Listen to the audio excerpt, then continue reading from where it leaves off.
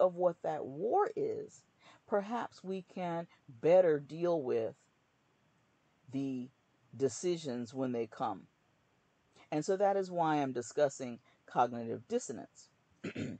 If there is an inconsistency created in your mind between one belief and another, between one behavior and another, that inconsistency causes you some commotion, in your spirit, in your body. You may feel panicky. You may feel unstable. You may feel uncomfortable, a little squeamish. You may have some avoidance issues. A lot of us want to avoid conflict, so we say, in the name of avoiding conflict, we'll just go along to get along. That is one phrase that just really bothers me.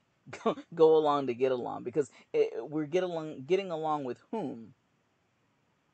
Right? And we know that this is only temporary. We need to remind ourselves daily that we are here only on a temporary basis. This is not our home.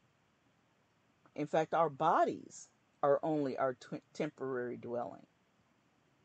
But in such, if we are in relationship with Christ, and He dwells within us, and He has, as said in Scripture, our bodies, we hold the temple. We are the temple.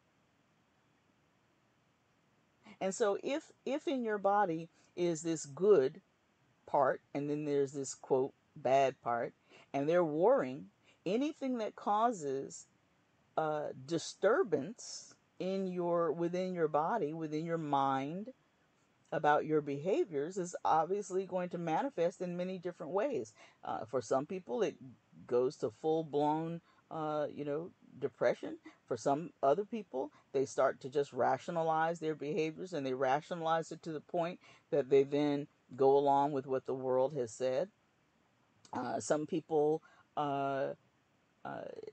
particularly leadership, a lot of leaders, they may not say it specifically, but their actions say, do as I say, not as I do. That has been just utterly prevalent in the last few weeks of the news, if you've been paying attention to any of that. We have rules for some people and no rules for the other people. And all of this causes, in our bodies, in our minds, in our spirit, disturbance. Well, psychologists know that ultimately we want to calm that disturbance. We want to try to eliminate the disturbance. We want to minimize the disturbance, or the feeling of being uncomfortable. So we make choices. We may, now that commercial has brought to our attention that, we're not maybe the best person by not using their dish soap. Well, that just kind of weighs on your subconscious, right? Now, you may not think it does, but then why do you go to the store and then ultimately buy the other dish soap that was in the advertisement? Or, you find yourself, it happens very subtly too. You might find yourself actually singing a jingle that you heard in a commercial, not even realizing how it had been, really affected you and implanted in your mind. You may pass by a billboard, and you if you're driving down the road, there are several billboards all over the place. You may see one, several miles back, about chicken, right? And then later, the next day, you find yourself going and buying chicken. Was that a result of some subliminal message that you got? By way of the commercial, by way of, you can't even go to the movies now, if you can go to the movies, without all of the advertisements, previews.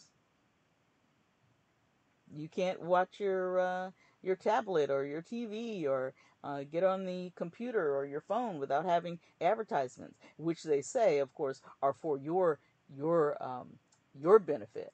They want to tailor and customize your electronic interactions with your devices. They want to make it, much better for you. So they track everything. You go to one website and you look at a table, and all of a sudden now you see tables popping up, advertisements all over your devices. But this, of course, is for your benefit, mind you. But all of those things are a way to create some level of inconsistency, therefore disturbance, therefore a sense of being uncomfortable, ill at ease. So they create that within you, and then you, at some point, make a decision to try to reduce that feeling of discomfort. Okay, and I mentioned too that, you know, we tend to think of discomfort always in the negative. And I mentioned last evening that actually some discomfort is good. Like, for instance, if you have a tummy ache or a headache, it might help you to realize that maybe you need to drink more water, or you need to eat because you hadn't been eating all day, or, there'd be, so some of that discomfort can be a good thing. And we tend to focus so much on feeling good. That's another thing that society, that the world, you know, uh, imparts to us. Look good, feel good, and have good stuff. And if you don't look good, feel good, and have good stuff, then there's something wrong with you. Because up until you saw that commercial about the dish soap, you were just fine with the dish soap you had before. Right now, but now that they've introduced this idea that, maybe you're not as good as you thought you were because you weren't using this particular dish soap, this new dish soap. Or if you don't have, this new phone, or that new pair of shoes, or that handbag, or this dress, or that, then you're not as good as the other people. And of course you want to be as good as the other people. You want to be in with the in crowd, the cool group, right? And if you think this just affects teenagers and children, no, it did not stop when you stopped settling when you turned 18. Okay, so there's another thing that they focus on, which is the fear of missing out. We call it FOMO, FOMO, fear of missing out. So many of your advertisements are targeted on making you feel like you're the only person that doesn't have XYZ. Oh, everybody's doing it. Everybody's got the new BMW. Everybody's got, you know, this laptop and that laptop and a tablet and a phone and a this and a that, and everybody, to be successful, this is what you must have. So it sets up this notion in your mind of some sort of inconsistency, an inconsistency in the way you believe or perceive yourself to be. I was once great before seeing that commercial. Now I'm not feeling so great. So how do I make my feeling of discomfort go away? I do the thing that's been suggested to me. All right, so I hope you kind of get the idea. So if that is happening, just on, with regards to something like dish soap, we know that it happens with our other behaviors. In fact, just by our conversation in the previous 2 episodes regarding the Sabbath, for example, I had been suggesting that the Sabbath is the 7th day, which would be Saturday. And many, many of us, for years and years and years, have been taught that the Sabbath is Sunday, or that's what the day that we, have gone and worshiped to our churches, or etc. Going completely away from what the Bible says. But in order to be in the in crowd, in the in group, to go along to get along, we continue to go against the Word of God.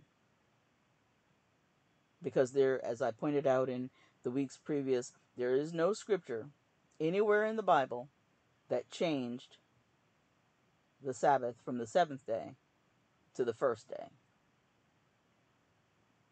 So, we also talked about, of course, that if we want to please God, we would then do what? Do the things that God asked. So let's look at some of those scriptures. And I think that we did talk about some of these before. So as I said, I was not going to list them again in the preview, but I'll list them here. First of all, let's talk about again what Jesus said. If you love me, you will obey my commandments. Right? So where did we find that? That was first, I think, in Matthew. Remember how we looked at Matthew chapters 5, 6, and 7. So let's go now to Matthew 6.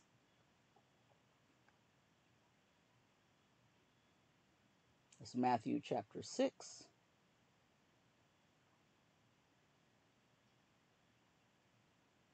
And as an overarching thought for the moment, let's look at verses 33 and 34. And this is what we all say we want. So let's start here. But seek ye first the kingdom of God and his righteousness, and all these things shall be added unto you. Therefore, take no thought for the morrow shall, I lost my place. For the morrow shall take thought for the things of itself. Sufficient unto that day. So don't be worried about the things of tomorrow, because God has already provided. Now here is where some of our concern is when we think about making decisions based on fear. Are we buying things, doing things based on the fear about not having enough? Do we refrain from giving to others because we fear we won't have enough? In verse 25 of the same chapter, he says, Therefore I say unto you, take no thought for your life, what ye shall eat, or what ye shall drink, nor yet for your body, what ye shall put on. Is not the life more than meat, and the body more than raiment? And he gives a good example, followed up in verse 26. The fowls of the air, they sow not, neither do they reap, nor gather into barns, yet your heavenly Father feeds them. Are ye not much better than they? Fear. Talks about worry in the next verse. In verse 27, which of you by taking thought can add 1 cubit to his stature? In other words, by worrying about your height, can you change it? I mean, that's kind of the example here, right? Worrying about, well, I'm not as pretty as the other person. My hair is not like their hair. I'm fat, they're skinny. They have, this and I don't have it. Worrying about that, does it change it? Focusing on the fear of, as I said a few moments ago, FOMO, feeling left out.